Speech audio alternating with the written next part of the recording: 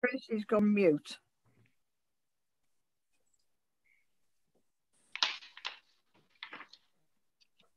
Right, welcome everybody to the meeting of the East Riding of Yorkshire and Kingston upon Hull Joint Local Access Forum.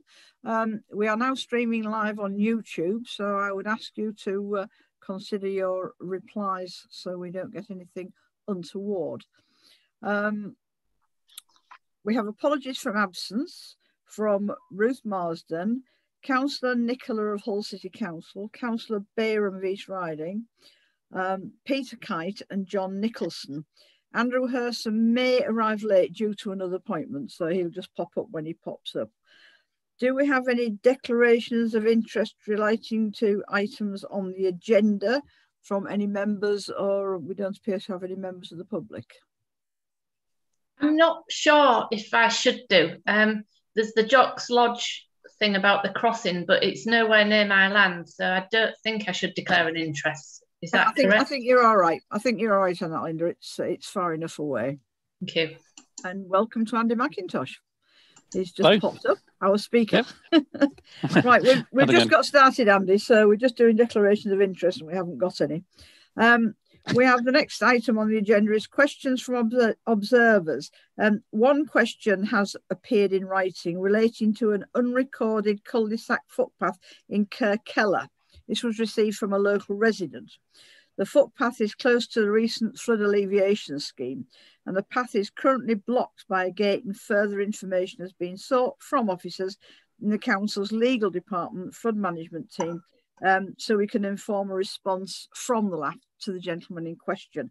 It's not a strategic matter, but he has written to us, so I do feel that we should put together an answer, probably pointing in the direction of the correct departments, but we'll see what we can do for him. They have very few rights of way in Kirkella. Have we any more questions have come in, Steve? No, that's only one, Chair. Okay, thank you. Right, item 4 minutes. Hello. I tried to just raise my hand there. Yeah. Oh, hello. Right, Brian. You're not on camera, Brian.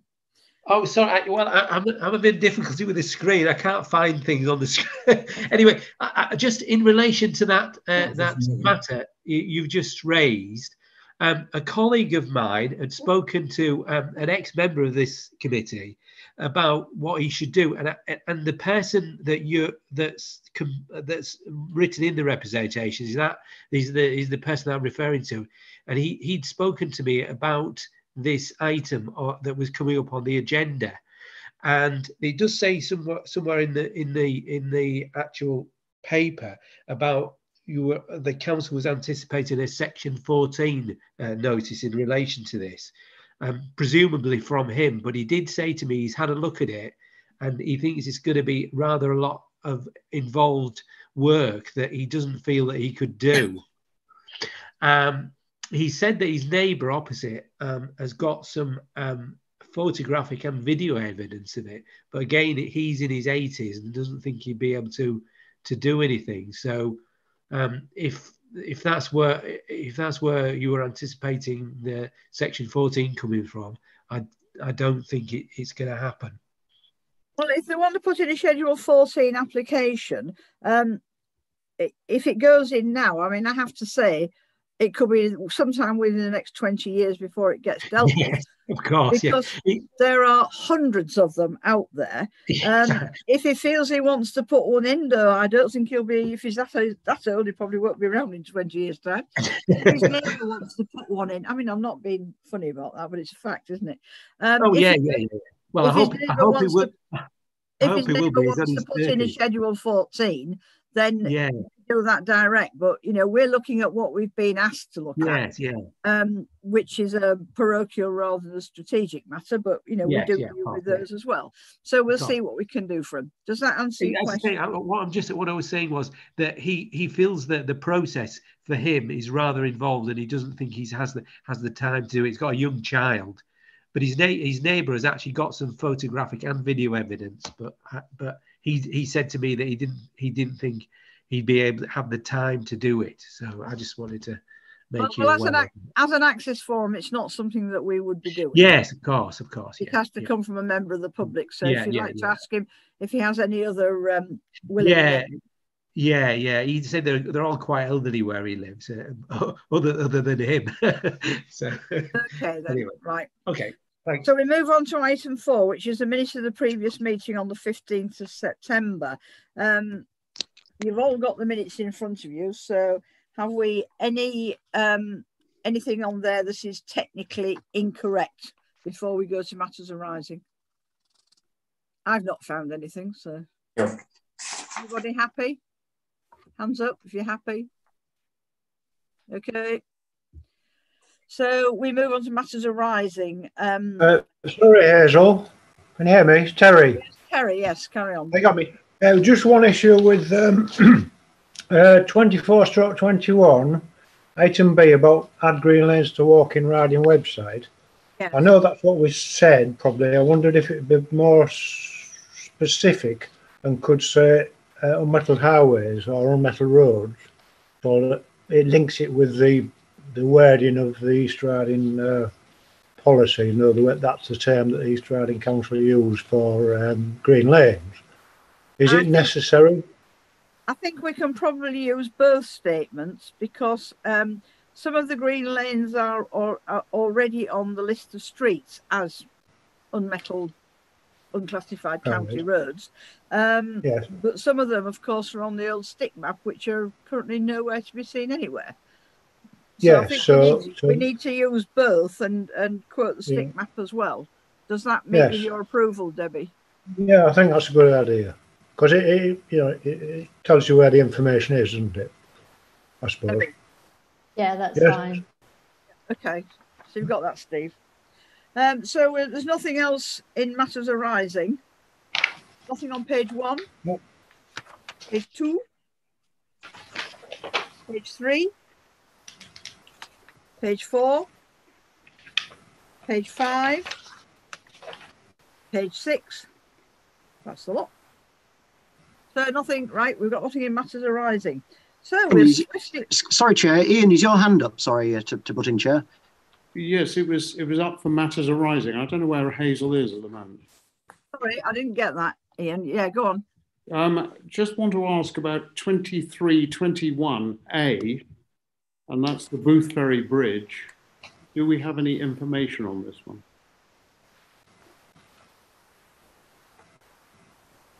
Yes, well, we had over the page, Steve gave a further update, and the bridge will remain open to the public during the works, but 1 footway at a time. So they will have to cross the road, but if they're going to have I'm wondering whether, in fact, we've moved on from the report or not. Have we had anything else, Steve, on Boothferry Bridge? I haven't heard anything formal on that, Chair, Ian. I believe the construction work has started, or is certainly due to start. Although I must admit I've not actually been that way myself. So, as I understand it, it is progressing as planned. But I don't have any further details. It's Mike Butler. Can you hear me? Yeah, I can hear you, Mike. Carry on. I mean, I live quite close to Boothferry Bridge, and there seems to be very little happening, apart from traffic lights, which most people seem to be ignoring. But they're probably there till after Christmas in that case. Or at least, but very little activity. Right. Brian Savage has got his hand up. Did you want to ask something, Brian? Hello, Brian. Hello. Sorry, that was from before. Right. Okay. Sorry, I'm having difficulty with it. Yep, I think that's okay. Thanks. Right. So we'll move on to item 6, our speaker, which is an update on access matters from Natural England, and we welcome Andy McIntosh, who's the senior specialist in access and engagement for Natural England. We're delighted to see you, Andrew, and please tell us what the latest is. Latest, well, don't get too excited. What I can say, I mean, I'd like to tell you more about the Environmental Land Management Scheme, but just to recap about it, it's obviously the new agri-environment scheme, and it's split broadly into three sections. The Sustainable Farming Initiative, which is sort of basically revolves around standards, standards for sort of farming in an environmentally sustainable manner. There's Local Nature Recovery, which is more like the sort of stewardship schemes, more recent stewardship schemes, where that's one or a few farms with their own set of environmental objectives and options, entering into agreements to manage those agreed sort of options. And there's also a wider sort of landscape scale called Landscape Recovery, which is looking at sort of wider habitat recovery on sort of really large scale, which will imply a large degree of cooperation. For the past 2 years, we've been, certainly sort of, myself and a colleague, Pippa Langford, have been working on supplying evidence and potential public access measures, suggestions and options for the scheme. Mainly the place where we would expect them to be is local nature recovery. So a lot of work's been done, lots of costings, lots of evidence and support. What we're waiting for at the moment is an announcement from DEFRA. It was going to be in November, but it's been pushed back to winter, so it's probably going to be sometime early next year, about sort of final decisions on what and what won't be in local nature recovery. I'm not as optimistic as I was, I think is all I can say really, about how much public access will be in it. If it was all the things we suggested, it'd be much, much more than any previous agri-environment scheme. But it depends on, it was always going to depend on the amount of money available and what the department's main objectives were. But as I say, we are waiting for a statement from DEFRA about what are the priorities for the scheme.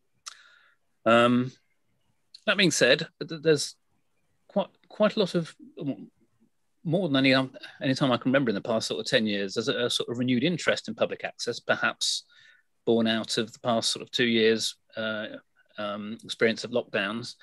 Certainly sort of there's more interest in government about public access, funding it, looking for ways to improve it.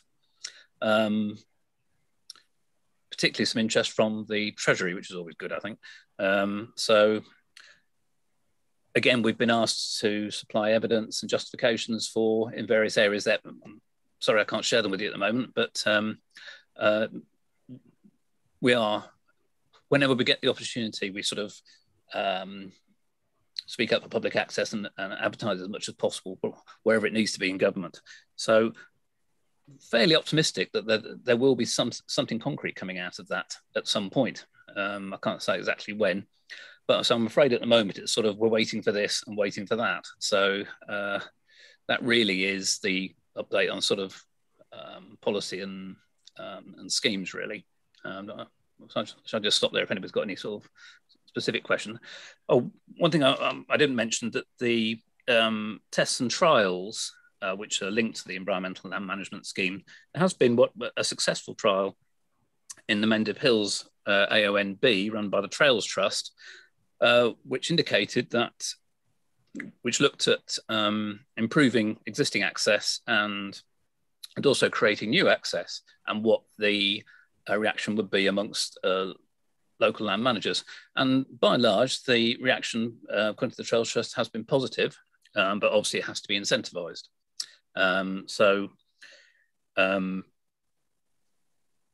Which is good because it adds more to the evidence that for supporting sort of the inclusion of public access obviously in agri-environment schemes.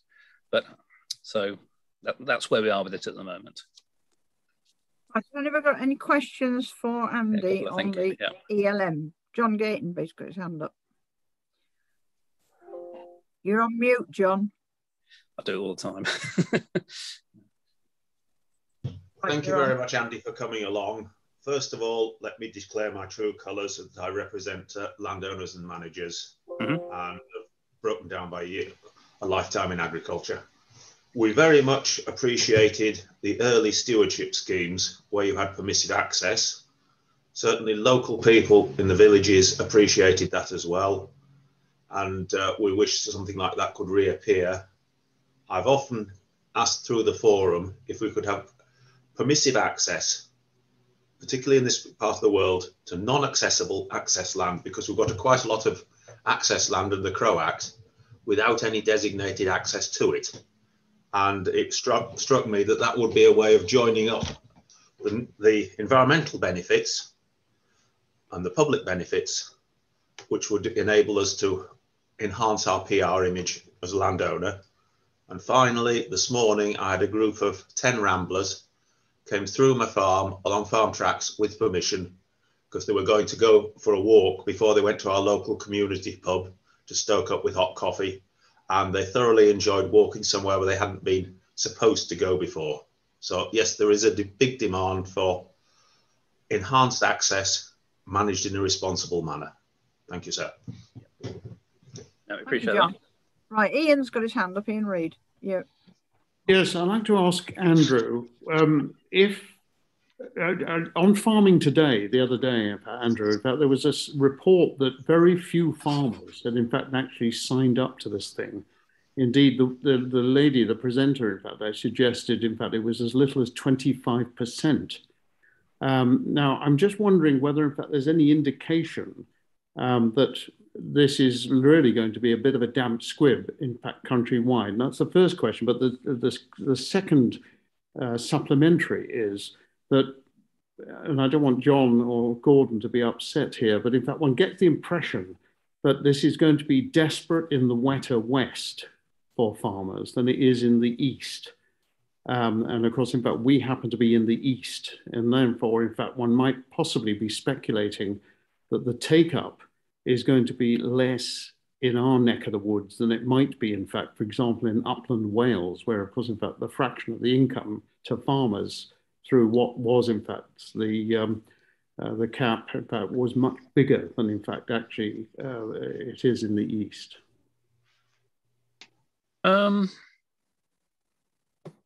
Yeah. With regards to take up, really, I mean, I say there's three different elements to the scheme, and the sustainable farming initiative is more like the entry level scheme, I suppose you could compare it to. So that would, well, I think the terms is wide and shallow.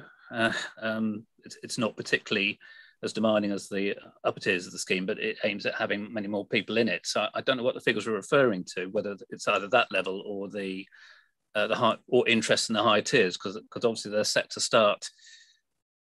Actually, set to start in 2000.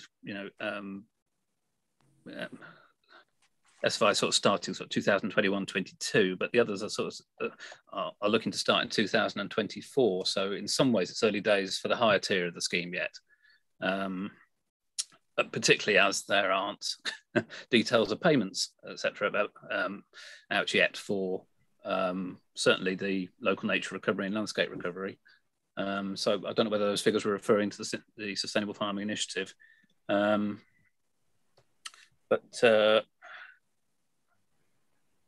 yeah. So I'm sorry, but what was the first question again? Well, they're really combined. In fact, it was rather more, in fact, what excitement is there among the farming community, in fact, that they might, in fact, actually engage in this thing.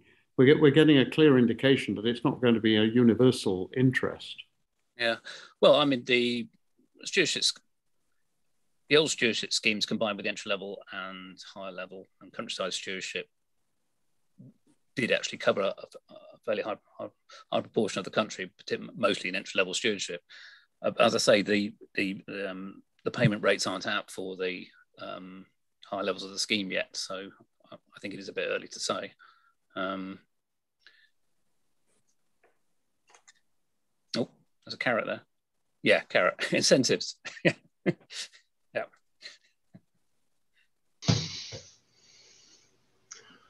Very much.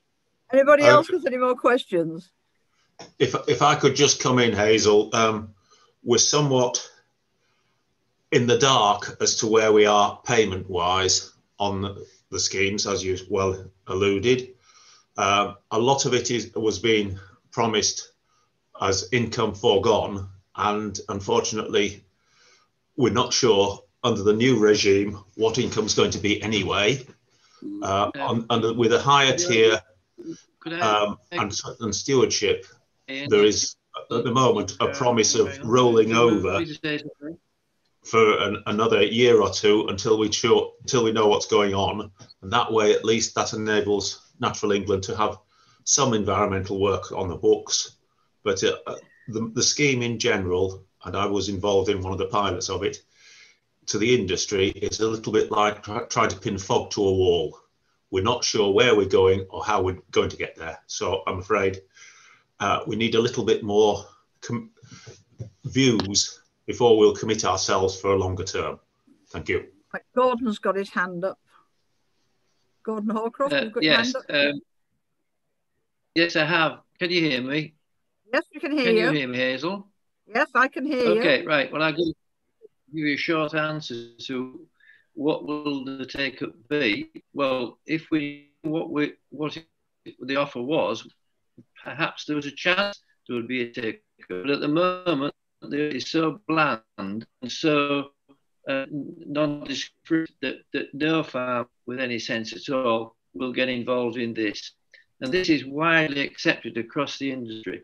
There is great scepticism about what the intentions of the government are and how it's been presented. So we're not going to subscribe to it. Myself, I've got we've entered into the ELMS thing to see roughly how it would apply to our own farm. But it's still so, there is no concrete thing. Why would how on earth could I accept a scheme that has no definition? There is no definition here. And I've been saying this for the last 5 years, that we are waiting for something to be said, some scheme that isn't, that is clear and that we can go forward with. As John said, we've all done our best to participate in countryside stewardship, and some of them have been very successful. And they were quite clear-cut schemes. But this new scheme that started off with Michael Gove announcing a green Brexit, they are infantile and childish, and I'm very sorry to have to say that. So there will be no take-up until something sharpens up. Okay? Good work, Gordon. Right, Steve, you've got your hand up. Yes, thanks, Chair. I wonder if I can just make a point on behalf of Peter Kite, who sent his apologies today, but the ELMS was a particular issue that Peter had flagged up with me.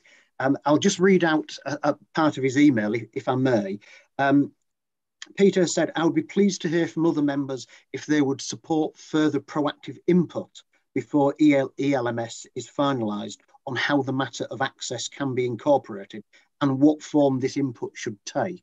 Now, I really just wanted to make that point on Peter's behalf, but perhaps if I may sort of ask a quick question of Andy as well. But it doesn't sound as if there's going to be further stakeholder consultation on this, Andy, but I just wonder if you're perhaps able to advise. I think from the forum members' perspective, clearly waiting for the announcement from government and finding out what's in that sounds like the next step before determining what or whether the forum can do anything. Yeah, I mean, just to answer my part on that, it's the sort of need of sort of local input in this, because there's a whole series of tests, trials, and envisaged for all levels of the of ELMS. And we were told a few months ago that there isn't a specific one for public access yet, but there might hope to be within the next year or so, which obviously would be sort of rolled out in various areas. But I haven't heard anything more about that since, really. And also, we do share your frustration about the dissemination of information about the scheme, really, because you'd appreciate that Natural England's actual role in ELMS is different to how it's been in previous stewardship schemes. We're obviously not as involved with the current countryside stewardship as we used to be with previous environmental stewardship. and even Natural England's role in Elms is far from determined yet. We'll obviously have some advisory role, but I'm not sure what yet.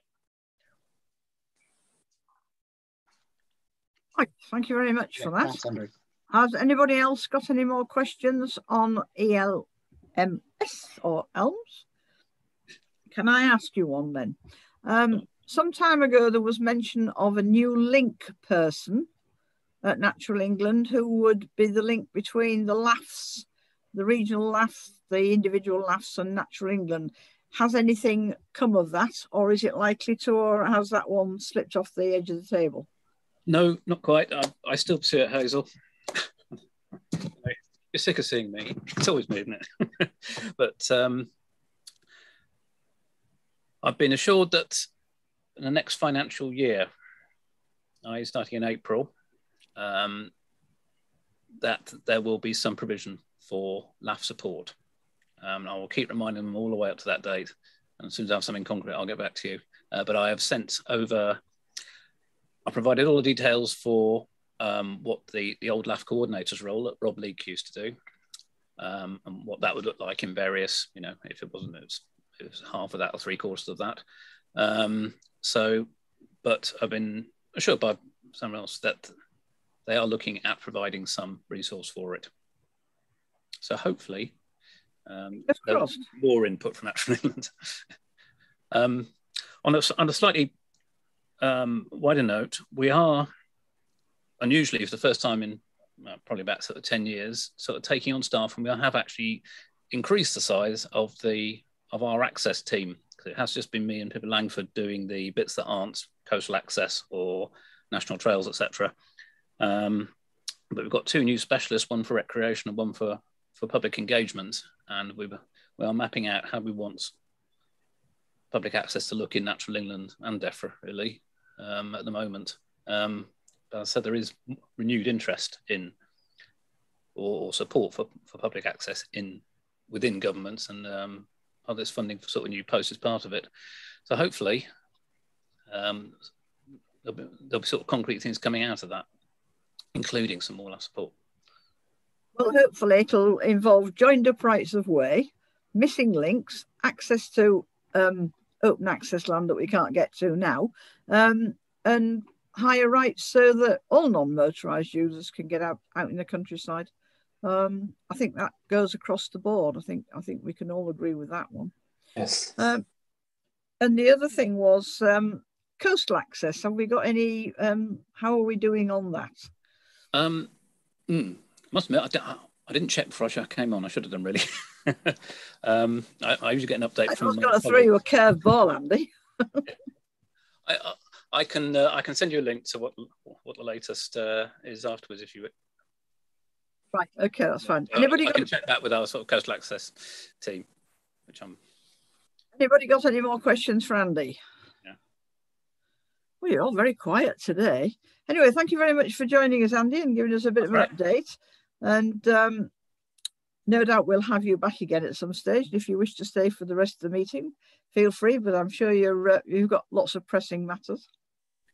That's all right. I'll stay. What's going on? Right, okay then. Thank you very much. That was really interesting. Thank you, Andy. So we move on to item 7, which is Hull City Council's update. Alan Davison, if you'd like to present your updated report. Everybody's got a copy of this.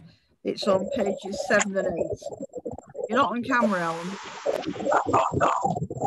I've got restricted internet. What's more, we can't hear you, Alan. You sound like you're in the swimming pool.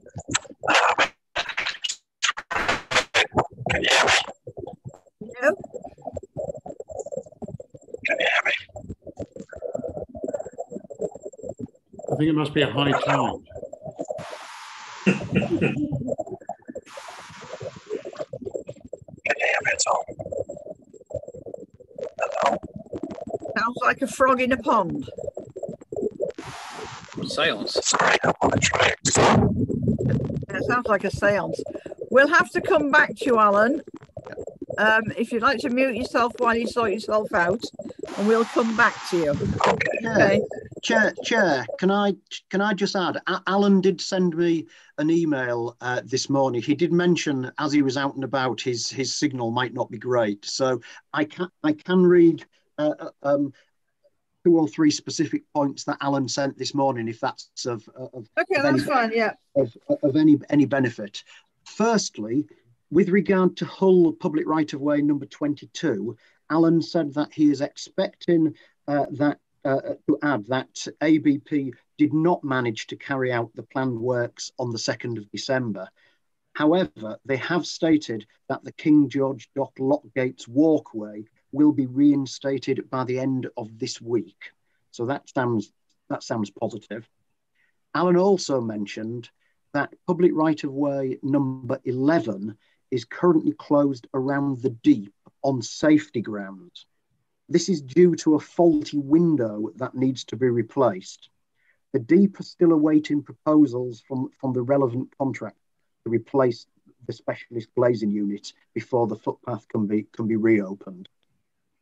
And the third point that Alan asked me to raise was the Mode Shift Stars article that is referred to within the meeting papers. And Alan just asked if we could sort of credit this to Oliver Rawlings of First Step Sport, as I think he provided the information to Alan. But they were the 3 items Alan asked me to specifically mention. I thought I'd just cover those off if Alan isn't able to rejoin us later. I think thumbs up all those who want to support the Mode Shift Stars scheme. Anybody against it? Right, there you go. That's the answer on that one. With regard to the Deep, it's just one of those things. There are other ways around it, so I think we'll manage that one okay. Public right of way number 22, King George Dock. I'm not holding my breath. It's gone on for years. So we'll see what happens at the end of the week. I might have a wander down and have a look. Might go down on Christmas Day, see what I've got to do. Right. Any more queries about Alan's report? We might get Alan Gribben, carry on. So it's just a couple. I'm conscious Alan probably can't answer, but if he can hear, maybe he can drop a note later.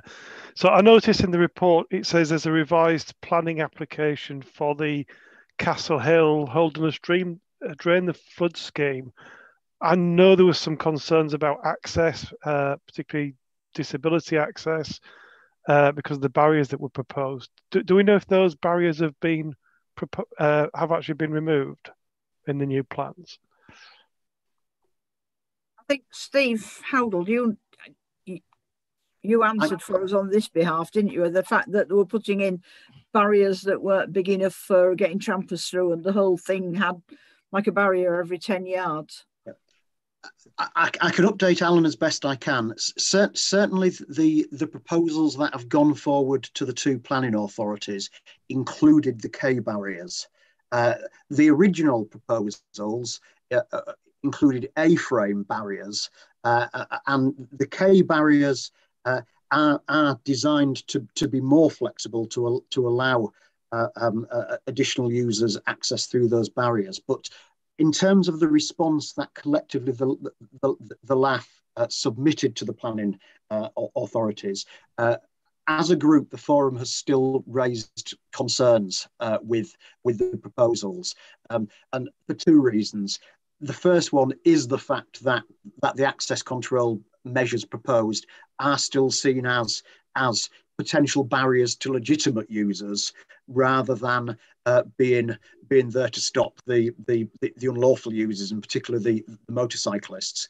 And second concern that the forum raised was still on the basis that the proposed new routes for the scheme, the new access routes, whilst being very welcome the fact there are some new routes, they would still be on a purely permissive basis, so could be withdrawn at any stage. But as far as I understand, Alan, the proposals haven't yet been determined by the planning committee. So the revised proposals did still include the access control measures, but the LAF have responded to the revised proposals, basically saying that we still have concerns with the proposals. So we've essentially reinforced the comments that we made with with the previous version as well, but it hasn't actually been determined. But they are the access control measures are still part of the proposals from the applicant.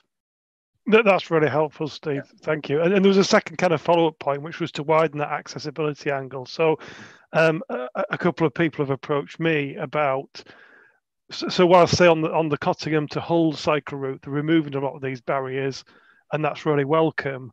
There are specific wards in the Hull area where ward committees and area committees are wanting to put barriers back in or introduce new barriers. I think one of the examples was in the Sutton ward on the Hull to Hornsey railway line, which seems like a bit of a retrograde step in some ways. And I also worry, and maybe this is something we can put to the Police and Crime Commissioner when he comes to the future meeting, that some of this is actually being encouraged by the police still.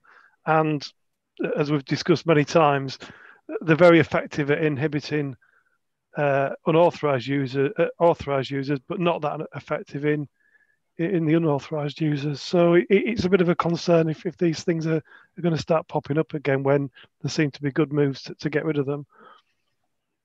Thanks, Alan. That was very good. I quite agree with you that if they're illegal users, they're going to go through whatever, and it's not good to have too many access controls. But the one thing that has come out of this, I was really pleased on Patrick's behalf.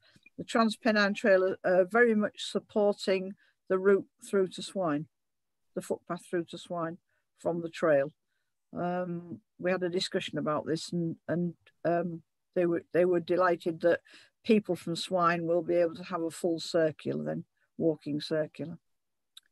Right, any more questions on Alan's report? Right, so we move on to item 8, which is East Riding of Yorkshire Council report. It's Patrick from the Countryside Access team, pages 9 to 10 on your paperwork. So Patrick, if you would like to present your updated report. Yeah, thanks very much. Good afternoon, everybody. So just go through the items in front of you. So England Coast Path. So as you're aware, we submitted our three objections through to Natural England for the stretch from the Humber Bridge through to Easington. So it was Saltend, Hessle Foreshore, and at Easington itself. So we've expressed concerns about the way that the methodologies have worked for those three locations, and obviously we're still awaiting to hear an outcome of what the decision will be from Natural England or Planning Inspectorate, whoever actually assesses these comments. So we've had a recent meeting with Natural England. So I think from the East Riding's perspective, we're still on track to get our Bridlington to finally stretch back, well, not back open, ready for the 1st of April next year. I understand that North Yorkshire County Council are having some difficulties with some of the construction side, so it's unlikely that they'll be able to meet that time frame. And we're being encouraged to apply for a construction grant to install the structures that we need from Bridlington to Easington. So we'll be applying for that, realistically probably next April May time, subject to Natural England, confirming that the fund is there and that we can bid it and we can bid into it. Secondly, Rights of Way Improvement Plan. So Mark Jessup although he retired, we've brought Mark back as a strategy. I've asked Mark to come back to help us with the Rights of Way Improvement Plan, which is great news. So Mark's been really busy, sort of rewriting it and giving it a refresh, and that's out for consultation now as we speak. I'm hoping it's out anyway. I've been away for a few days, so it was meant to be going out. So if it's not gone out, it'll certainly be going out this week. So it's a good opportunity for everyone to chip in their feedback. I know they'll have been involved so far, but this is really about asking the public, the current user groups, parish councils, people that like exploring the countryside, hopefully people that don't as well, and we get a really good range of opinions and views on how we should be managing our rights of way network for the next 10 years. So that's all gone really well. I think Mark's done a really good job with that, and has got that finished in a very timely fashion. So we might not have Mark with us after December to analyse all the feedback and comments. So that task might rest with Debbie and myself. So that'll keep us out of mischief anyway. Patrick, it actually went live on Monday, so it's out on our website. Yeah, thanks, Debbie. That's great. Yeah, so it's out live now for those of you that want to take a look and go through the feedback and the questions and what have you. So on the public rights of way side, we're slowly now sort of wading through all of the defects that we had during that sort of horrendous time when we were being contacted by far too many customers, and we just couldn't keep pace with all the inquiries we were having. So we're sort of seeing the back of that now, which is good. But obviously, you'll all be aware of this. Prices for timber and steel just seem to be rocketing at the moment, and we're also struggling to find contractors that can work at a reasonable rate as well. Everyone seems to be absolutely, chock-a-block with work. So things have slowed down a bit, and obviously we're hoping that the prices drop next year. Otherwise, it's going to be a worry for us moving forward. So our bridges team they're still cracking on doing all the surveys of the bridges that are over 5 meters, and they're procuring a package at the moment of several structures, which isn't the way they normally work. They normally do one bridge at a time, but they've decided to try and achieve some economies of scale by actually putting quite a few bridges into a package. And one of them is this bridge, which has been missing for about 4 or 5 years, I think now. So quite pleased that we're going to be able to get that one into this next procurement exercise. Is that Frodingham? No, it's Woodmansea. Oh, whereabouts in Woodmansea is it? Is it? I think it might be Park Farm. Yeah, it's around Park Farm. Don't know the number. Sorry. Yeah. So in among the other bridges, have we got Saltmarsh, Aldborough, and North Frodingham in there? I'd have to go back to our bridges team to confirm which ones are in that list. I can do that, and then we can circulate a note of which ones are in. And some of the smaller bridges that need replacing, specifically in Holderness, are your team on with those? Yes. Good, because there's 2 that have caused problems in Aldborough, between Aldborough and Fickling. On that. Yeah, for the smaller ones, then we'll have those in hand. Yeah. Okay, that's fine. Anybody got any more questions about bridges? It seems to be a regular topic. Ian's laughing. Well, we'll wait to see what's on the bridges list. Carry on, Patrick. Yeah, that's fine. Yeah. So just really tipping you off about Year of the Coast 2023. Obviously, it was meant to be 2020 originally, and it moved to 2021. But it's confirmed. It's 2023 officially, Year of the Coast. So an opportunity. Hopefully, we've got our England Coast Path open by then, and an opportunity for everyone in the East Riding to engage with that, businesses as well, and people that like to explore the countryside. So no doubt there'll be quite a bit of excitement about that, moving forward. And most of that work is being coordinated by our tourism team. So Visit Hull and East Yorkshire are trying to pull together sort of packages and ideas and itineraries. National Trails Alliance. We've spoken about this quite a few times at previous meetings. So the National Trails Alliance, a group of all the national trails grouped together, and they're part of this, what we call the Alliance. It's an informal, semi-formal gathering of people, but they've now applied for charity status to establish a charity to sort of really take forward the work of national trails.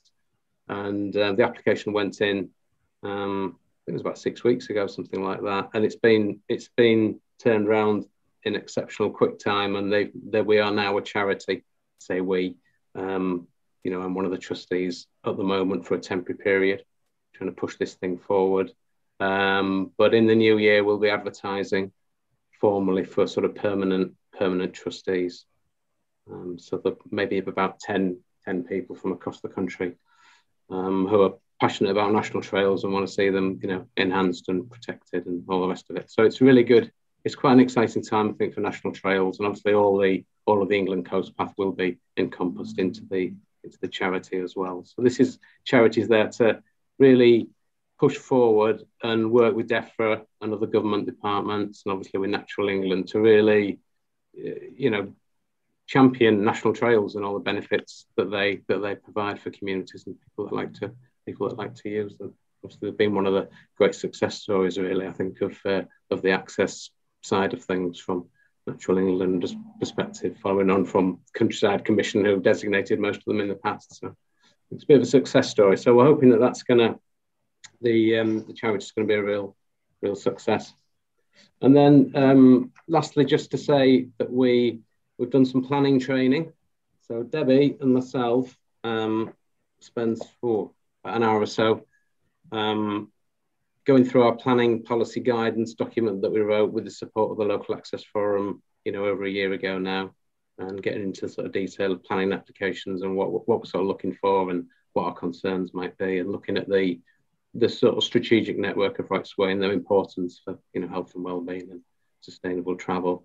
I think it was well received by the planning officers. It was a good turnout. So hopefully they were a bit more understanding of public rights of way. It can be quite a complex area, as you all know. So, and obviously planning officers have to take into account quite a wide range of constraints and issues. So they can't really be experts in rights of way, which is why they obviously need the definitive map team and the sort of Countryside team to sort of help them and support them when assessing planning applications. So I think that was a big success for us, and put quite a bit of effort into it. And I'm hoping the rewards will come forward in the future. Okay. Any questions? Butler, can you hear me? Michael Butler's got his hand up, right, Patrick? I can hear Michael, yes. Just a query about, you said Saltmarsh Bridge. Is that the same thing as Laxton Bridge? Yes. Yeah. Is there any progress there? Well, Laxton Bridge isn't on the list that the Bridges team are looking at, because that's so we're still negotiating with the landowner to try and secure a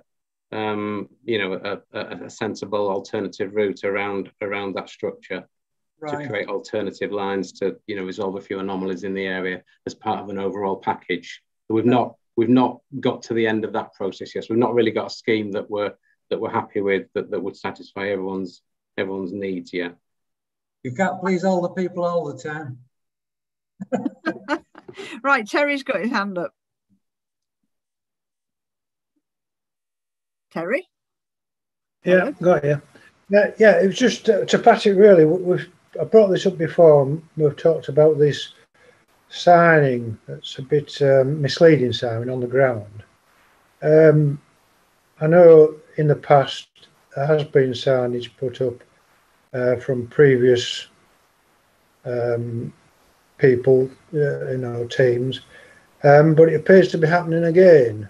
New signs appearing when there actually aren't any new routes appearing on a definitive map. I just wondered whether it's a case of the on-the-grounds team being ahead of the game. Is that an issue?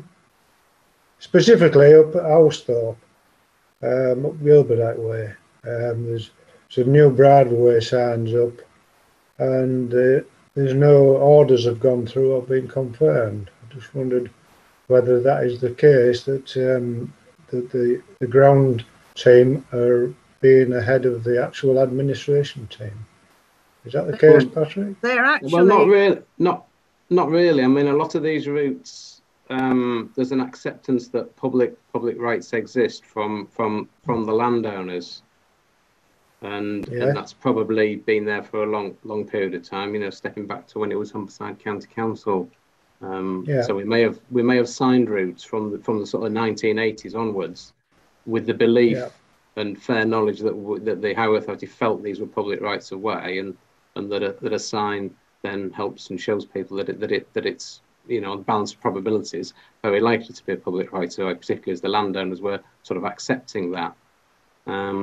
So we would probably have signed them as public bridleways if there were lanes. Now, clearly, if evidence comes along to suggest that the bridleway should be a restricted byway, or byway open to all traffic, which obviously couldn't happen now because of the NERC Act, then once that was then confirmed on the definitive map with a different status, we would sign them with the correct status. So I think the bridleway signs are probably a reasonable compromise for the majority of users, based on the basis that the landowners are supportive of public rights, until we get to the point where we actually finally determine what the status is, which, as you know, could take us another 20, 30, 40 years or more, because we've got absolutely hundreds of these to look at.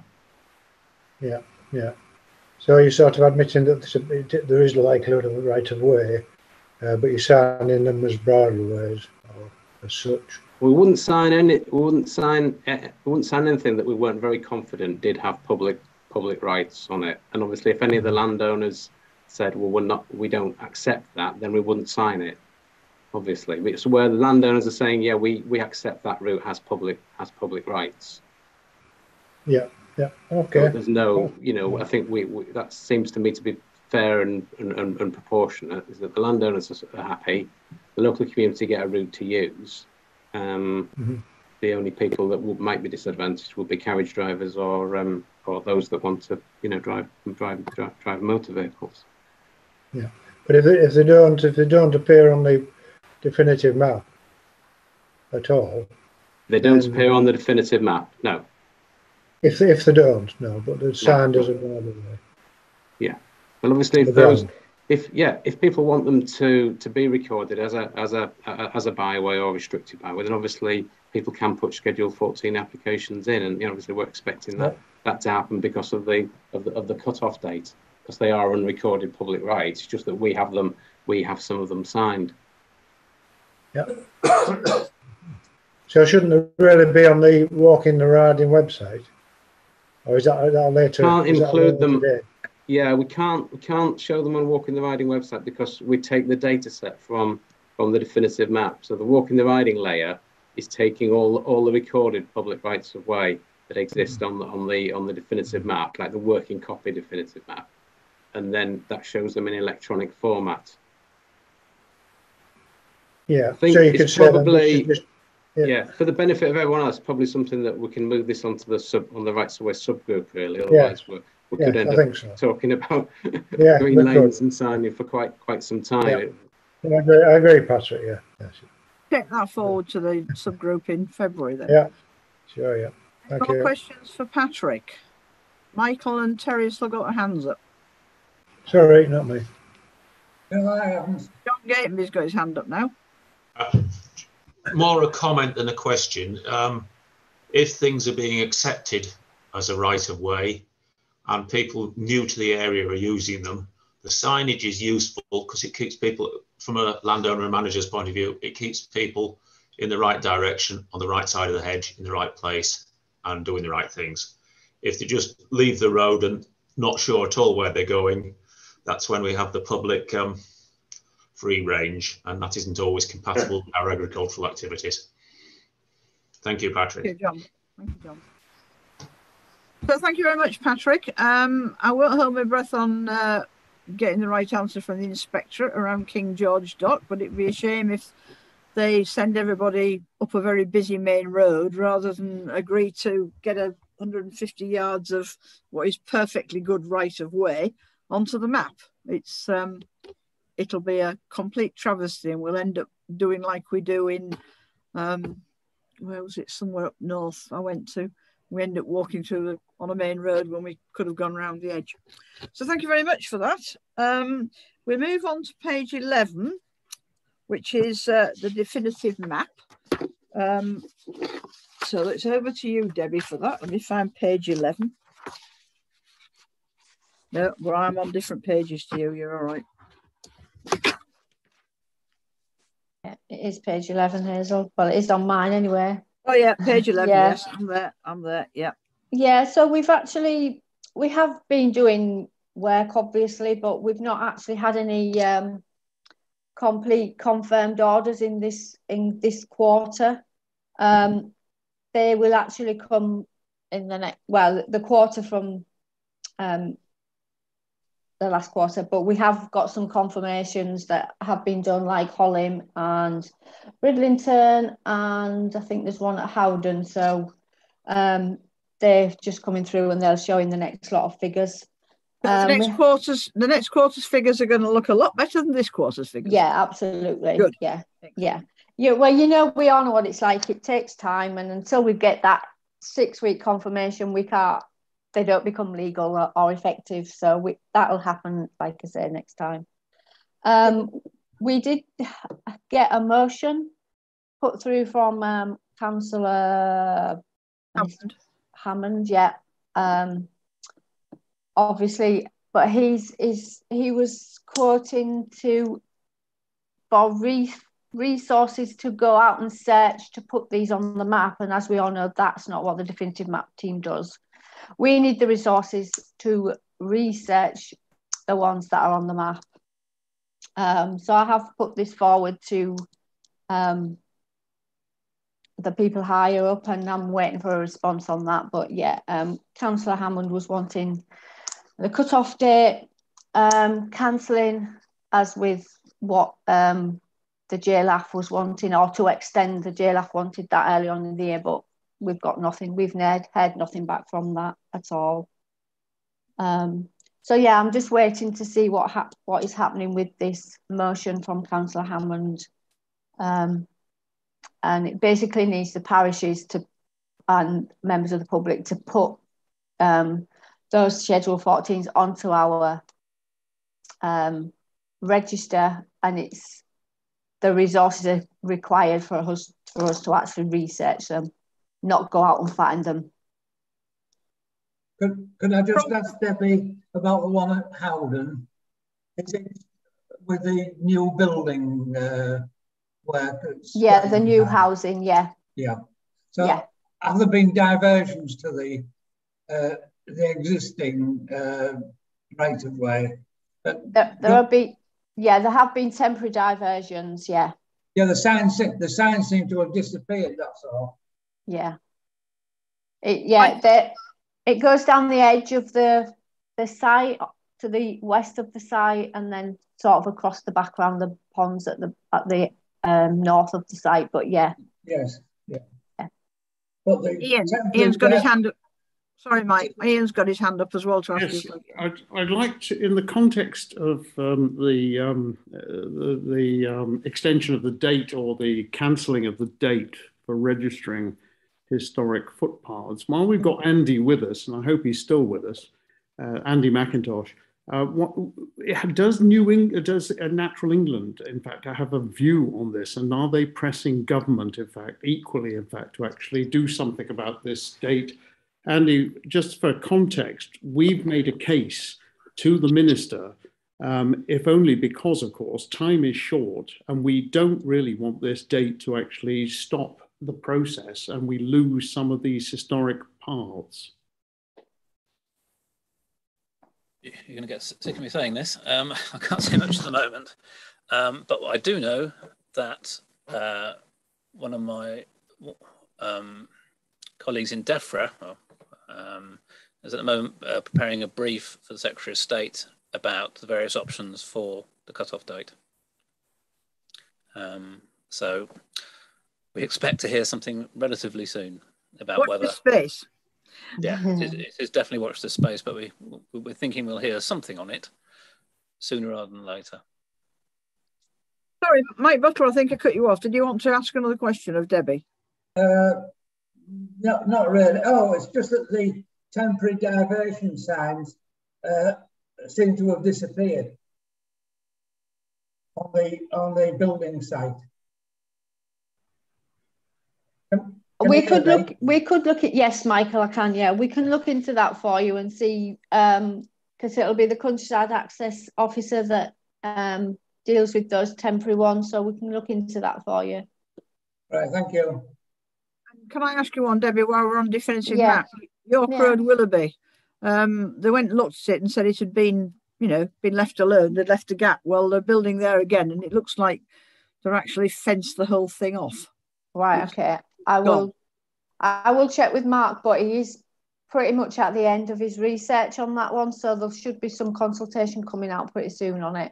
Yeah, well, it was Burners Electrical, but they left, and the new people who've gone into there have put a fence right across, and I can't see that there's any way through. Okay. I mean, it may be covered in vegetation. I can't see it, but it looks a bit odd to me. Yeah, okay. No worries. Yeah, thanks, Hazel. Right. Mike, you've still got your hand up. No, I haven't. Right. I don't know how to cancel it. Okay, then, right. So thank you very much for that, Debbie and Patrick. We've got Nurse Secretariat update on the agenda this time. We'd like to thank Steve for all the hard work he's put in over the last few months and getting us all this paperwork for our Zoom meeting. So have you anything to say, Steve? Well, thank you for that comment, Chair. Well, I don't have anything formal to say. I'd obviously just like to take the opportunity to thank all of the forum members, sort of on behalf of the council, on behalf of the appointing authority, for their help during the year. I think it's fair to say it's probably been another strange year, as we've not met in person again. We've been sort of entirely on Zoom for the main meetings. So thanks to all the forum members for their input. For the new forum members who joined us this year, thank you to you too. We will meet in person at some point, I hope, rather than continuing just seeing each other on screen. So yeah, from me, it's just a thanks to everyone, and thanks to all the officers for contributing to the forum, and we'll crack on into the new year and see how things go. Obviously, in a changing climate. But thanks again. Steve. Right, so we move on to item 9, consultation update. Can I ask you all for a thumbs up to note the updates on pages 12 and 13, which was the rights of way improvement plan review, Castle Hill Aqua Green and the drain flood alleviation scheme, Hornsey 4 supporting document, which we have. Wait, I've got to ask you something about it in a minute. But what we've actually got in paper, can you all just agree that for starters? Everybody all right? Yeah. Okay. Ian, I'm coming to you with Hornsey 4 in a minute. Yes, I want to just actually say that the Jocks Lodge, the Lazat crossing point of the dual carriageway, I personally think that we should give our thanks to the people, in fact, who've actually looked into this. In fact, we've raised this on several occasions and they have taken away our concerns. And it strikes me that given the problems with the topography at that particular location, they have at least, in fact, come up with a reasonable compromise solution, which probably will work. I half suspect, effectively, that Alison will probably think that the sight lines are still a little restricted from the point of view of the wheelchair, getting across the road in a wheelchair. But having said that, at least, in fact, they've actually made a move. And the only alternative, to my mind, in fact, probably would be a bridge. That's Ruth, actually. Oh, sorry, was it Ruth? Right. It would be a bridge. So to all intents and purposes, I think, in fact, we've actually got, we've got a reasonable answer here. Thank you. Can I disagree with you on that one? It was very nice that they moved it. But if you actually go and stand on the side of the road and look at the traffic flow as it is at 60 miles an hour, single carriageway, it will be quite difficult to get to a central reservation. And if we're going to have 2 carriageways in either direction, even at 50 miles an hour, if you've got somebody in a wheelchair or somebody with a pushchair and a dog, or somebody who is not particularly ambulance, and there's a lorry doing 50 miles an hour and it slows down, and there's a lorry on the outside overtaking it who doesn't see the person on the side of the road, it's an accident waiting to happen. And I do think that everybody needs to go and look at the crossing, because I really believe it needs to be a signalled crossing. I mean, it's not going to slow the traffic down or not, because there are not a huge number of people. It's not as if you're in the middle of Hull going across a zebra crossing all the time, but it will make it much, much safer. I mean, if we can save one person from getting killed at that point, and there has already been a person killed, while it's been single carriageway, we need to get this as a signalled crossing. It's very good that it's moved, that helps, but it isn't the ultimate solution. If you stand on the side of that road and visualise 2 lorries coming towards you, one's on the near side, one's on the outside, and the one's on the outside is at the back end of the other lorry, it will not see who's on the inside of that road. So anyway, Linda's got her hand up. Couldn't agree more, Hazel. It's an absolute accident waiting to happen. I live along the side of that road and I cross it. And you say there's not many people cross it, but it's surprising how many people do. There must be, I would think, in excess of 50 people a day crossing that road. And if you think of families, if you've got a parent with 2 children on bicycles or trying to get across the road, like you say, pushchair with a dog, it is an absolute accident waiting to happen. It's just so dangerous. And I don't think moving it has made any difference. And I think the other thing is as well, I mean, there's quite a lot of horses that use that crossing. And my horse is pretty good in traffic. But if I had to wait on that central reservation where potentially there could be 4 wagons, going along the same time, it's going to spook them terribly. I mean, it's just not safe for horses. It's not safe for cycles. It's not safe for people who are, like you say, as nimble. You can't. I've been nearly run over on that road before. I've got partway across and had to run back as a single carriageway. It is just an absolute accident waiting to happen. What it needs is a bridge. And I think if you haven't got a bridge, you need traffic lights, because you cannot do it. If you've got 2 lanes of traffic going 60 miles an hour one way, it's just dangerous. It really, really is. Like I say, I see it all the time, and I've seen near misses. People don't stop. They don't seem to see people on the side of the road, like pedestrians, cyclists. How they don't see horses, I don't know, because I always wear high vis, but they just don't seem to acknowledge that you're there. I can't understand why they don't put some sort of a bridge over the roundabout end and move instead of moving it, taking them down the Old Beverley Road to take the traffic, take it across the main road at the roundabout and then take it down Woodhill Way and use that as the access. That would be far more sensible. And then school children can use it to go to Cottingham, and pedestrian, cyclist, horse riders can use it to go towards Beverley. It would be much more sensible. Well, I do know from the financial costings that a bridge is never going to happen, but I do think that a signal controlled crossing, a Pegasus crossing, would be the answer. But all I will say as the chair is I ask everybody to go to Lazat's. You can park there, it's quite easy.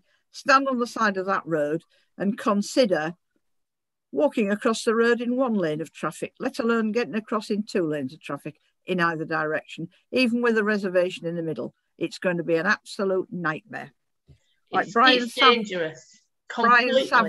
Brian Savage, you've got your hand up. Well, I just want to echo that. I think, there's a continuous stream of traffic along that road as it is now. It's extremely difficult to get across. Just adding a central reservation is not really going to help the situation. To be honest with you, it does need traffic signals there. It really does. Terry, you've got your hand up. Yes, it's all been said, really. I agree totally. At least signals. Underpass or a bridge would be nice, maybe not aesthetically, but that'd be the safest point. Or move the location. At least a light. If it's got to be there, it's got to be lit, signalled, I think. When I saw Mark's little diagram, I thought, when I saw it laid out there, I thought, it frightened me to death just to think about all those people trying to. You saw it all in one go, didn't you? Cars, lorries, wheelchairs, horses, and it will happen.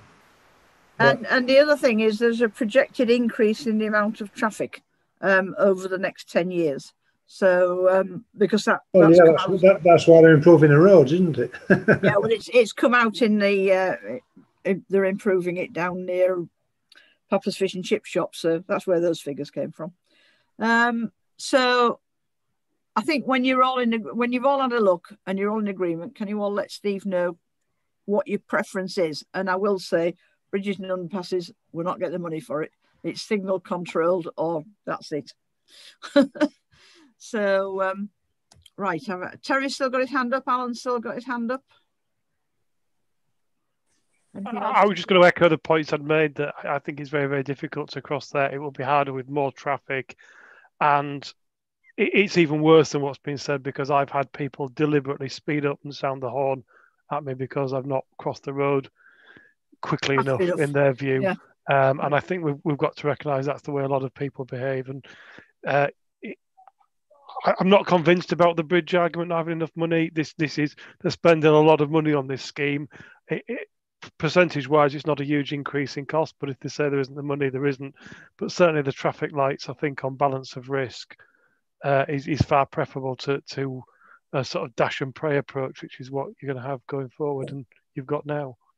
I think Steve's got the gist of this, haven't you, Steve? You can. Indeed. I mean, I've noted all the comments raised. I'll probably just send an email around to all of the members following the meeting, just to obviously invite any further comment as well, and I'll feed back to the project team. Yeah, because I mean, to put a Pegasus crossing in is about £60,000. To put a bridge in is about £500,000. I think I know which way we're going. We have the details for the next consultation stage for the draft ROIP will be circulated to Joint Laff members after today's meeting.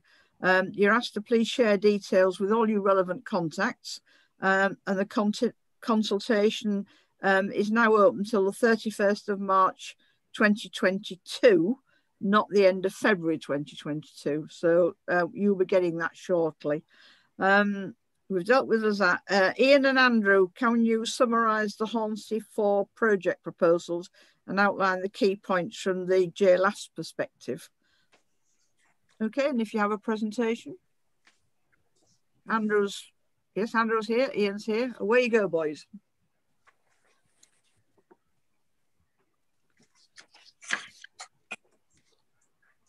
Well, Steve, I'm having some difficulty here with sharing the screen, I think. Oh, we might have got it. Is that successful? Is the screen shared there? Yeah, we've got the cable corridor picture. Okay, this is the Orsted Hornsea 4 onshore cable corridor. Brief introduction. You've had the papers, so in fact you should more or less in fact see what this is all about. What we've effectively got is a roughly 50 kilometers or so, in fact, of cable corridor. This is subsurface. It's going to be buried with a landfall around about Barmston, up here on the coast, just south of Bridlington. It wends its way down through the riding, effectively skirting to the west side of Beverley, especially the hallowed ground of Beverley Westwood. And in fact, it ends up at Craigiebeck, which effectively is where the substation is. This has been a project running for now something in the region of 3 to 4 years, with a phenomenal amount of consultation, certainly in fact on the ground of those that have a particular vested interest, but also of course about the wider community. What we have in fact is something around 36 of the off-road crossings which are affected by this particular cable corridor. And I've actually extracted a list of them. In fact, we can see on this particular screen here. So 23 defined footpaths, in other words, on the definitive map. We've got one proposed footpath, which of course is now actually agreed, but that's the England Coast Path. 8 defined bridleways, 3 cycleways, which are not in fact, of course, not necessarily rights of way per se, but in fact are defined. And then one other signed way, which in fact is the Beverley 20. How are they going to cross these? Well, we've been, this is Andrew and I have in fact been guarding the rights of way of certainly in fact the local population, hopefully in fact by drawing attention to the difficulties that we're going to actually face in the future. But listing these, in fact, again, 7 of them involve trenchless horizontal direct drilling. But of these, this means effectively that there won't be any disturbance of the pathway itself. But of course, 5 of these, in fact, actually require a temporary closure. 18 of the public rights of way, in fact, are going to actually involve open cut trenching And we have been particularly concerned that, in fact, there seems to be some thought that these are not overly important in terms of rights of way. I'm giving you impressions more than anything else. But we, Andrew and I, in fact, have certainly been pressing the fact that, in fact, for those people that use these in fact are vital as part of their recreation or their healthy getting out into the countryside, et cetera, et cetera. And for some of them, in fact, they're actually daily exercise routes. So 18 involving open cut trenching. And these, in fact, are the ones which, in fact, I think are particularly at risk in terms of the long term. They're going to, in fact, actually require closure and or diversion. Come to this in a minute. There's one which involves a long-term diversion and restoration. And that is, in fact, actually the Barmston 4, Barmston Footpath 4. There's one which, two rather, which involve temporary closure. And this is in Rowley, to the west of Beverley. And one including one which involves permanent closure and diversion, which is in fact Skidby Footpath 16. There are other crossings which are not so much in fact part of our purview, but in fact they will actually, interestingly enough, involve horizontal direct drilling. So quite a significant, in fact, actually disruption to the actual public rights of way and other routes, if that be off-road routes, if that be in the county, 36 altogether. Andrew and I have been jointly registered so that we can actually make what are known as relevant representations to the Planning Inspectorate. We're already, in fact, logged in on that, in fact, but we have some we need some you to, in fact, to agree in principle some of the points that we want to raise. And those points are, in the first instance, in fact, a need for greater clarity and specifics about the PROW diversions, in fact, currently described effectively in the documentation which has been submitted to the Planning Inspectorate as if feasible. In other words, in fact, seemingly, in fact, no specifics, in fact, have actually been decided, in fact, at this particular moment. Skidby Footpath 16, interesting enough, in fact, has actually at some of the consultation meetings actually been shown to have some sort of specificity about it. But in fact, at the moment, in fact, on the actual application, in fact, there is, in fact, only a diversion area, as it's called, in fact, which actually occupies something like 6 hectares. Which, of course, in fact, is not very specific as far as, in fact, the future is concerned. In other words, in fact, it could well be, in fact, that this could end up anywhere within those 6 hectares. This is to the west of the Craigiebeck substation area, for those of you, in fact, not familiar with it, north of Cottingham. There are, in fact, actually no details whatsoever, in fact, for all but 2 other of the public rights of ways. And both Andrew and I are very concerned that, to all intents and purposes, in fact, the if feasible caveat, which is in fact attached to any one of these, in fact, could mean effectively that there is no diversion put in. And this will actually involve something like 18 of the actual footpaths which are actually crossed. The second of our requirements, as we see it, in fact, is that the closures for each of the PROWs is, in fact, we think, too long. The application, in fact, which gives a lot of attention to public rights of way, probably partly as a function of the fact that we've been actually making sure that it's been part of their thinking. In fact, it actually states throughout the document about there's up to 3 months on each occasion and less than 6 months over the project duration. Well, the project duration is only 36 months, in fact, according to them. And it strikes us that for any one of these footpaths to actually be closed for something like 1/6 of that total time, given the fact that they're not actually going to be working on the whole of the cable route at any one time, strikes us as too long, in fact.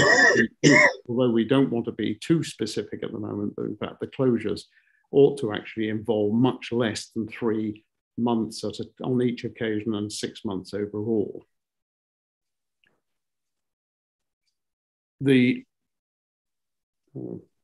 I'm Unfortunately, I don't know why I can't get to the next slide. Not sure what it is, or is that it? Oh, here we are. Right, okay, the third of the issues that we wish to raise, and we've raised this, in fact, in the pre-application stages, but have been shrugged off, in fact, is that the long-term responsibility for restoration, for example, that as a function of surface settlement, in fact, ought to be taken by the company or the company that owns the cable routeway, in fact, once this thing has been installed. As I say, in fact, we've had this thing, in fact, dismissed, in fact, as not having been part of the previous installations that the company has, in fact, actually been involved with.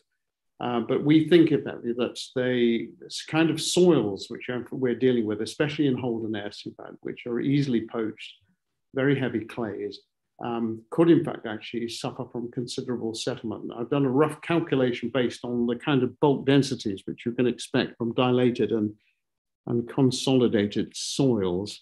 And the suggestion from me would be, in fact, that the actual settlement could be as much as 10 to 25 centimeters, 10 to 25 centimeters. That to all intents and purposes, in other words, up to 10 inches. What this effectively means is that, in fact, you could, over the cable, the routeway width of 80 meters, actually have literally boggy ground, because, of course, in fact, this will actually merely become a quagmire. So our suggestion is, in fact, that this is actually considered by the planning inspectorate as a requirement, as they are doing, in fact, for other major projects. All it means for the company is it takes out an insurance policy, if nothing else. So that, in fact, can actually swing into action should there, in fact, actually be some subsequent problems with the actual lines as far as the PROW are concerned. And the fourth of the issues which we want the planning inspectorate to consider is that the national planning policy, which is, of course, under revision at the present time, Steve's given me the fact that it's paragraph 100 in the revision, indicates that anything affecting a PROW should, in a perfect world, in fact, mean that the PROW is, in fact, enhanced if possible. And what we as an LAF, in fact, might usefully do is, in fact, actually press for committed funds, which, in fact, actually might well be used for improvements in the parishes that are affected by the corridor as it goes across them. So what we want to put to you as an LAF is, in fact, the fact that you endorse the four issues, which, in fact, I've just gone through.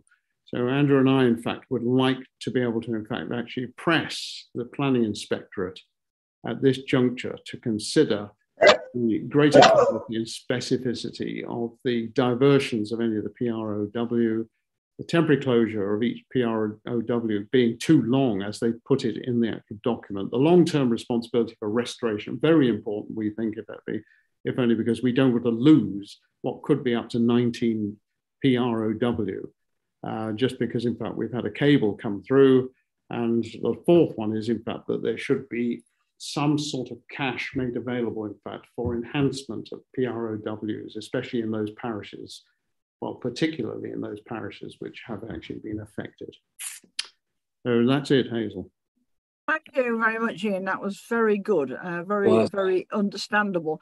The only thing on that screen is temporary closure, yes, is too long, but can we put that we do get a diversion for them where we have temporary closures, a suitable diversion, not a long one.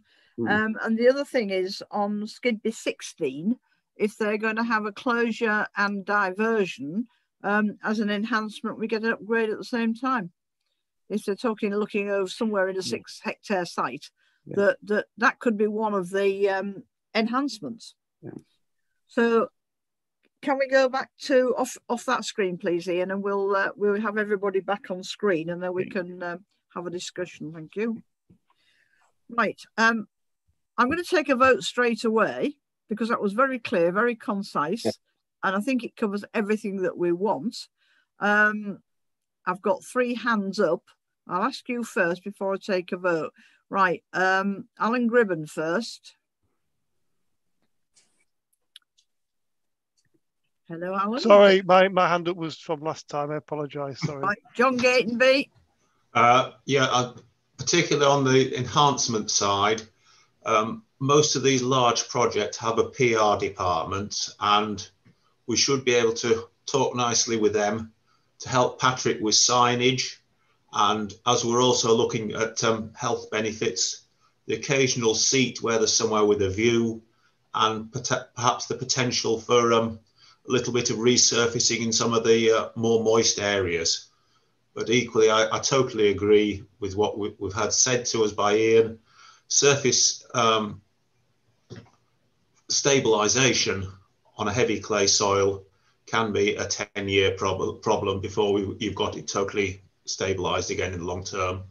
From an industry point of view, an agriculture point of view, so far the contractors have been very receptive to what we've put to them, and have gone away having done most of the work in a manner better than we expected. So thank you very much to them. Right, Tony Coscan had his hand up there, but he's not got his... No, you're off now. Right, Linda Vary then. Yeah, I agree. It's a very concise presentation, very understandable. But if they're to enhance footpath, would it not be, could we not go to them and ask for a contribution for a bridge over the 164 if that's going to impact? They've got obviously going to be using the footpaths in the area, and it would connect to that side. So maybe to go to them and ask for some money for a bridge as well.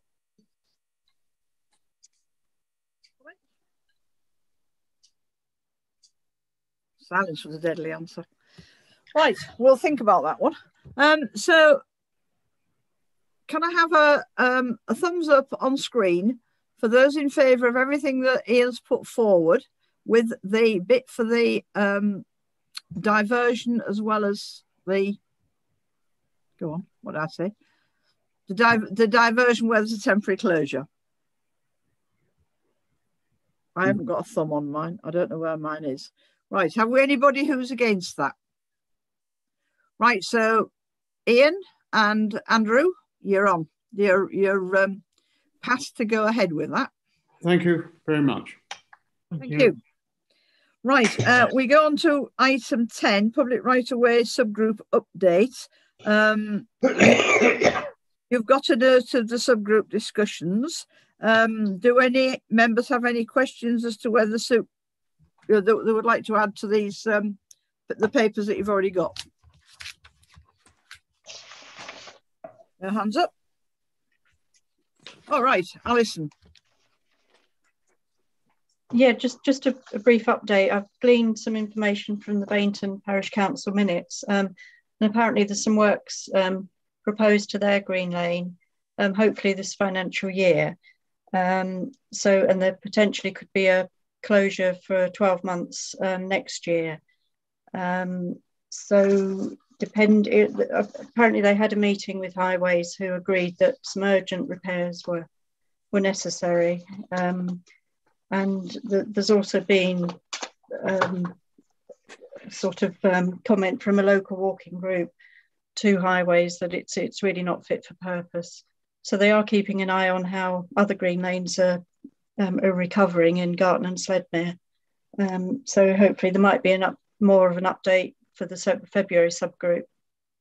So we'll probably find that Bainton gets added on to the seasonal TRO list, but it's going to be like the one we've got at the moment. It's not going to be just the winter, it's going to be a long one until the land recovers. Initially, I would think, yeah. Okay, everybody okay with that? Ian, you've got a question? Just to comment, of course, in fact, that Bainton, that is part of the Minster Way, which in fact is I think is a national trail, is it, in fact? No, just a publicised one. Oh, right, okay. Right, anything else on that? Ian, your hand's still up? Right. So we move on to item 11, access and land management.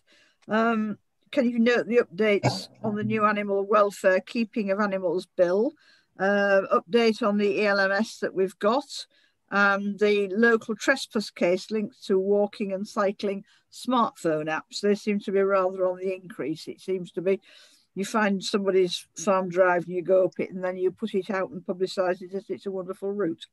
I think the NFU and the CLA are trying to deal with this. It's a huge problem. It's not us, it's nationwide. Has anybody got any questions for Gordon and John on this? Lucky boys, nobody's asking you any questions. Thank you very much for your paper input. It's been very, very good. Gordon's looking puzzled. Okay. I think we managed to say most of it, didn't we, when we spoke to Andrew earlier on? And, yeah. Yeah. Okay. The other thing is that the NFU has launched a rural road safety campaign this month, and the British Horse Society have got their Pass Wide and Slow campaign out there. I see Lincolnshire have refused signage that they've been offered by the British Horse Society. No cost to them. I hope if they offered it to East Riding at least accepts it. It would be very nice. So there's nothing else on Ian. I just wonder, under the elms thing, I know we discussed it earlier on, but in fact, since it's on this paper as well, I wonder whether Andy would be able to tell us if, in fact, any of the pilots actually are in the East Riding. The only sort of test and trial that's been done so far is the one down in the Mendips, but that's the ones that I sort of mentioned earlier. That there could be a potential sort of access one linked to the local nature recovery. They haven't been. That's for next year or the year after. So no decisions been made about those yet, and they will depend on what comes out in the winter statement. Right, thanks for that. John Gatenby, put your hand up. To add on to Andy's answer, the Leaf Elms trial did discuss permissive land management, and that was concluded spring of this year. And we didn't cut the top management of Leaf didn't come to a definitive answer on that, but it's well within their normal remit. Leaf stands for Linking Environment and Farming and is a national organisation. And to follow on from the comment about the rural roads being dangerous, unfortunately in farming our toys are restricted legally to 25 miles an hour, which does very much frustrate most drivers who are in a hurry to get from A to B by yesterday. And there aren't as many places at this time of year when the verges are a little bit damp and soft where we pull off onto a verge. In the summer, you usually pull safely off into a verge. This time of year, you have to make sure you're on hard standing when you pull off the road, otherwise you end up with your trailer, with your load pointing sideways. So please, anybody who's driving in the countryside, give us a little bit more time, please. We aren't allowed to go faster, much as we would like to. Thank you. Yeah, right, Andy Mack. Just to go back to the app question about sort of walking, riding apps. It'd be interesting to know what sort of scale the problems are being encountered. We certainly had it fed back to us, whether it was last year, I think, by the CLA and the NFU, that there had been incidents, but haven't really got an idea how many. The reason I'm saying that is because we're actually got some sort of dialogue with Strava at the moment nationally. We're talking about them about some of their what's called metro data, which is quite useful to see what people are doing. But they have been fairly famously beforehand been difficult to actually get to talk to, but it looks like we have a way in at the moment. So it would be interesting to know examples. So can I ask Gordon and John, what you have on this, can you forward this through Steve to Andy, please? Thumbs up if you can. Thank you. Right, thanks very much. Okay. Right, we move on to news from our members. You you've got the list of the feedback from all the meetings that everybody's gone to. I'll come to the Market Wheaton Canal Trail in a moment. Alison, have you any update on green lanes in the Yorkshire Wolds, or just what you've already said? Yeah, just what I've already said, really. Thank you. Yeah. Okay, that's fine. Now, sadly, John Nicholson has decided to resign from his post on the East Yorkshire Riding of Yorkshire Rural Partnership. And so we're looking for a volunteer to sit on this. It's I don't meet too often, and just take a few notes. I'm looking at Alison. She's looking in the other direction. Can I twist your arm? I'm happy to give it a go. I was thinking maybe another year on the forum before I sort of... We'll chuck you in the deep end. Everybody gets chucked in the deep end on this forum. No, it's just that you've had a lot of input over green lanes. You're in a very rural area. There's all sorts going on around you. You've got tourism and leisure and just up the road at Sledmere. So would you like to volunteer? Do I have a choice? No, not yes, of course you have a choice. Yeah,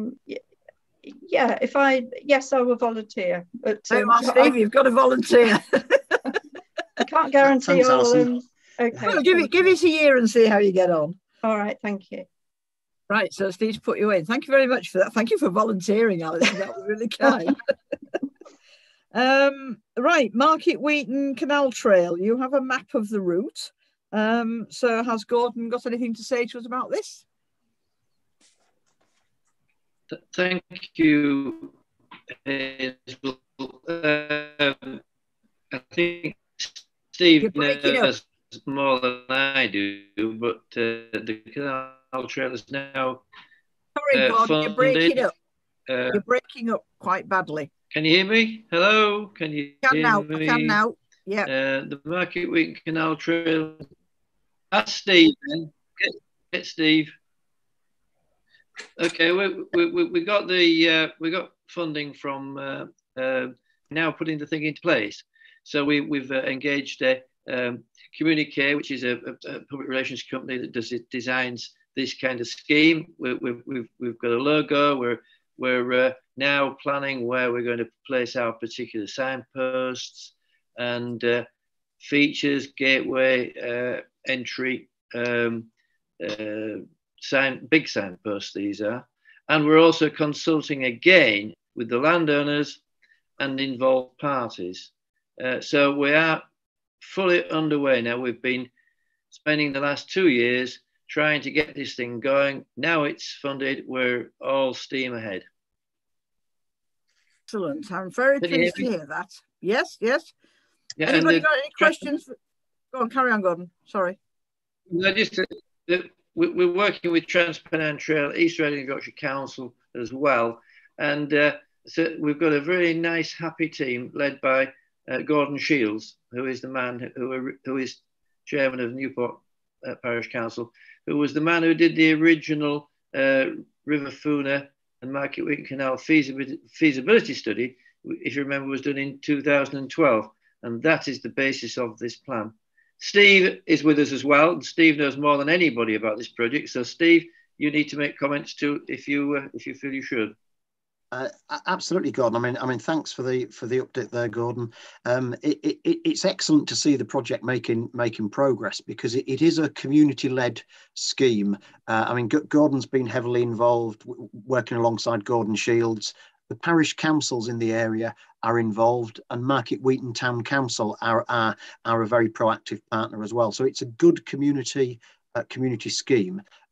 Myself and Patrick are also attending the steering group meetings, offering any advice that we can offer. So the project has secured over £50,000 worth of funding, and it's actually going to be delivering some access improvements, some heritage improvements, and engaging with the local communities. So it's made a very positive start, and there's actually another meeting tomorrow as well.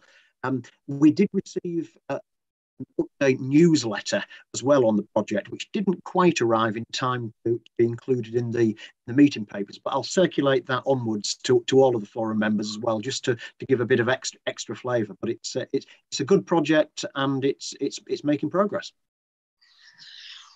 Can I ask you a question, Gordon? Are you on the east side of the canal as far as Sodhouse Lock, and then you go to the west side? Yes, you are right. That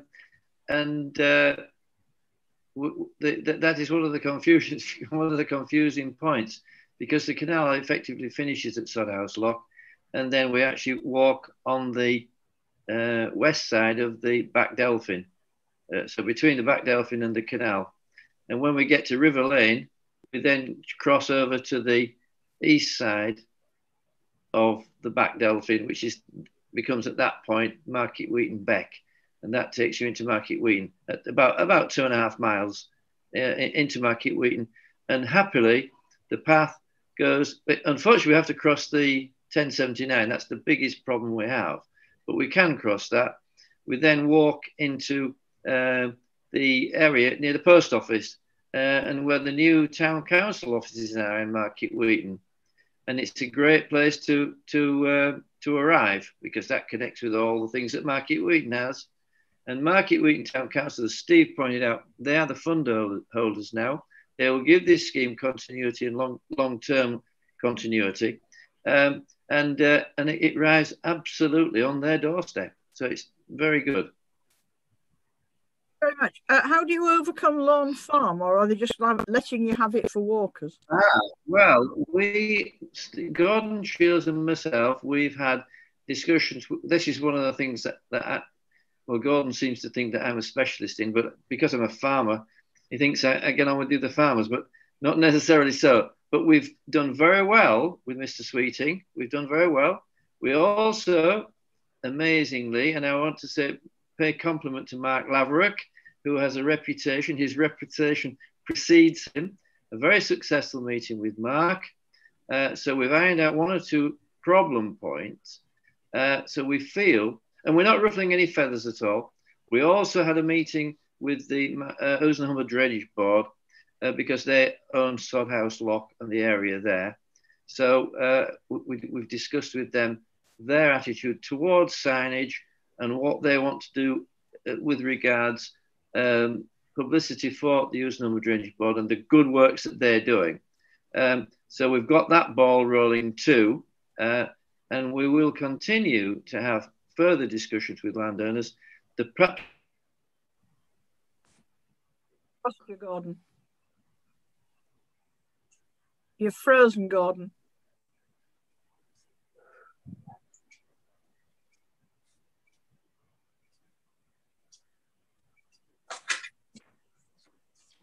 No, you're still not there. Satellite's moved out of orbit.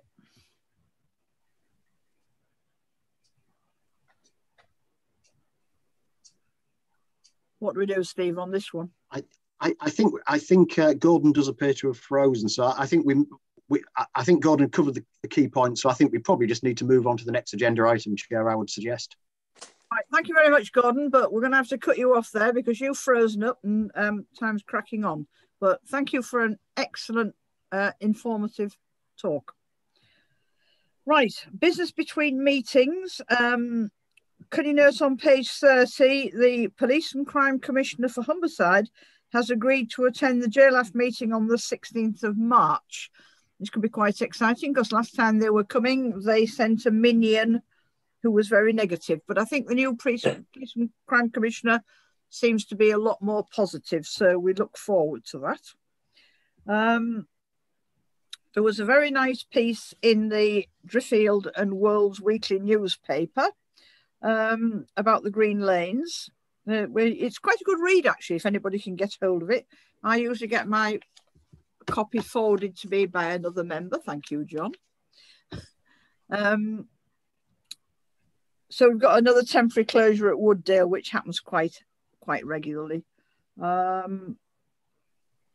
We've got 2 potential speakers who've been informally approached for 2022, but you'll hear about them later.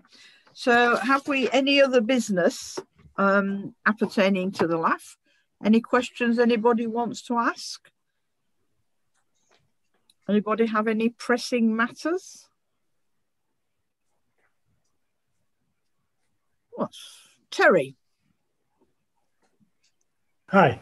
Yeah, just if there's any news on or update about the two on-metal highways that have been blocked. Has Steve got any news on that? Chowthorpe and Longborough Lane, Alstwick? Any developments on that? I know you said that. I can tell you that Longborough Lane is number 49 on the list, according to the Definitive Map team. And they wanted some more information, and I've managed to send them some more information this week. But I still need to know from you, Debbie, do you want me to go and put notices on site? Because it is unregistered land.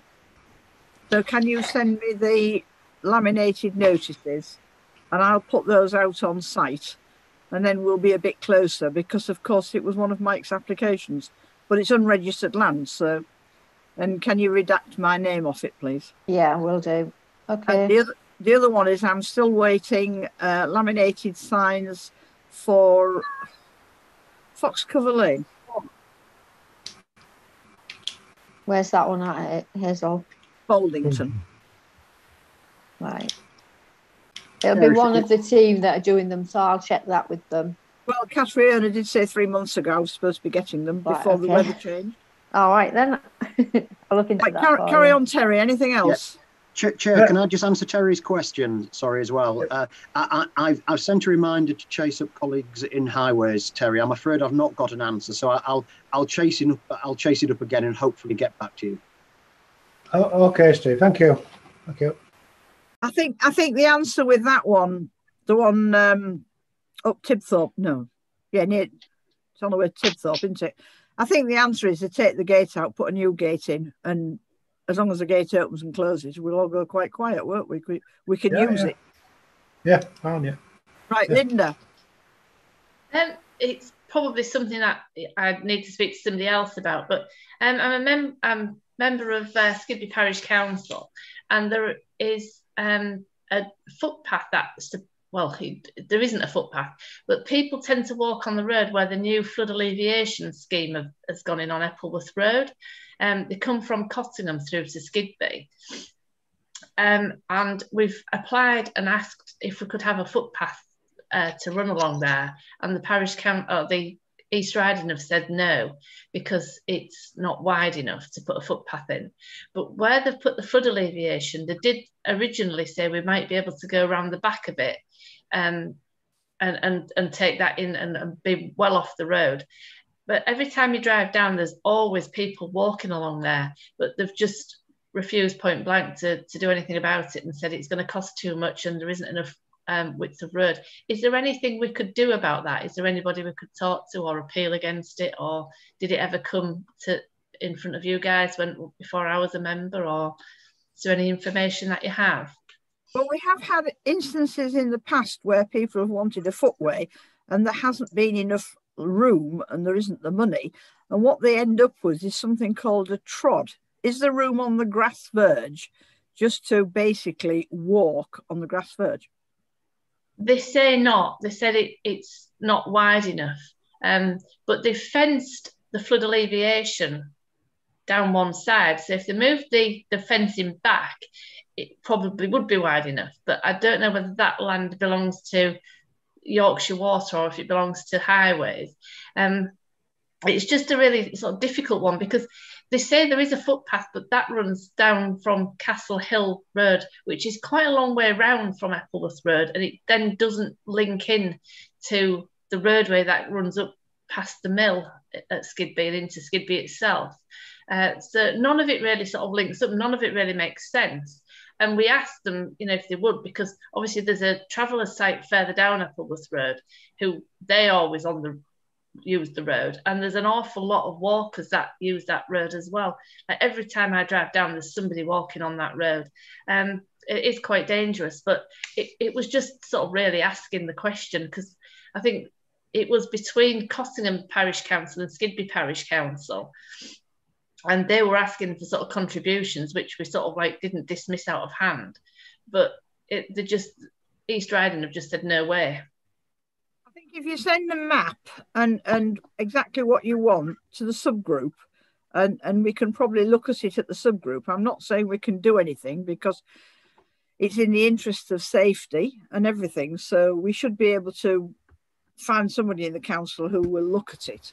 That's Alan Gribben. You've got a hand up. Yeah, I'll just echo what's been said, but also to make it worse, the 60 mph, the national speed limit's been reinstated since the works have finished. So there was a temporary 30 mile per hour limit on there, which made it a little bit easier if you're going around that way. But it's now even more dangerous because vehicles accelerate up to 60 once they've left the Cottingham boundary. The other factor is that there's an unofficial kind of de facto path that runs from Eppleworth Road up to the top of Kelgate. It's the sign saying it's not a public right of way and don't take your dogs there, but people have done, and no one has tended to object. But that is now becoming more difficult because there's a drainage scheme for the new housing and so forth. So there's every chance you're going to get more people walking this route than you did before. So there is arguably a case for East Riding revisiting that decision, but certainly in the interim, getting a traffic order to keep that speed limit down to 30 until you pass the A164 bridge. My other suggestion would be at this stage is for somebody to look at the enclosure award for Cottingham, because the whole of Eppleworth Bottoms from Cottingham all the way to Raywell is on the Cottingham enclosure award, and it will have a defined legal width. And I think you might find that defined legal width is probably slightly wider than where it is currently fenced. I can't remember offhand if it's 40 foot or 60 foot between the ditches. It's one or the other, which might help you. Okay. Right, Linda and Alan, you've still got your hands up. Any questions? Where do we find that information out? The Treasure House. Treasure House. You would have to ask them if you could look at there's 2 awards for Cottingham, and you probably have to get them to help you read the award. I would volunteer, but I just haven't got time at the moment to go up and read you. I mean, if you've never read an award before, they're a bit Martian, but it might be a help. Sorry to be a pest, but could you just email that information that I need to ask for? Would that be possible? Yeah, I can do that. Yeah. Thank you very much. Thank you. Okay. Right, Terry and Linda, got your hands up. Yeah, I was just saying, I think that's the Ellicott Coach Road, isn't it, Hazel?